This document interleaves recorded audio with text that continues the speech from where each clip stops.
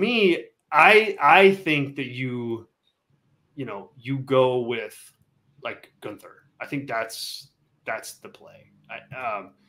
To me, that's a fresh option.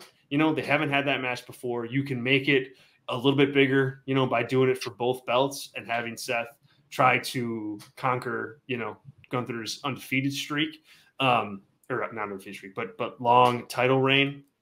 I think he'll have the longest cumulative reign too by then for the IC title.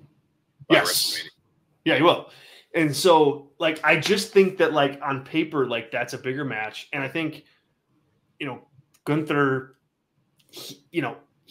Drew's delivering, so is he on a very, very high level. And I think you want to have him in a major match. And so, I don't know what Gunther's plan was, obviously going into a WrestleMania that was going to have Seth and Punk on it. But to me, now that that's off the table, you use it as an opportunity to really make Gunther. And I think that means booking that match and going into it with a long feud and, having Gunther win the Elimination Chamber and take his championship to WrestleMania and beat Seth, at WrestleMania. And again, I don't know if that match can main event the show either, but at least there's something, it's something fresher there. So that'd be how I'd be looking at this, but it does leave Drew McIntyre on the outside looking in of something major to do at WrestleMania. And I think that's the problem with what I've laid out. What do you make of Drew and Sean's question here, but also, my idea of Gunther? Yeah. I think Gunther's the easiest option and the best on paper. Unless you want to get kind of down dangerous roads from a booking perspective. So let's work backwards, right?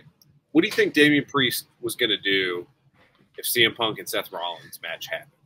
Like, what was the plan? Was it the Raw after WrestleMania?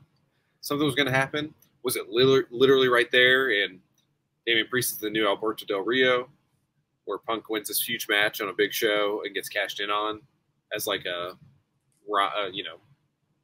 callback to that, and then it's Priest on a quick run, and then Punk gets it back.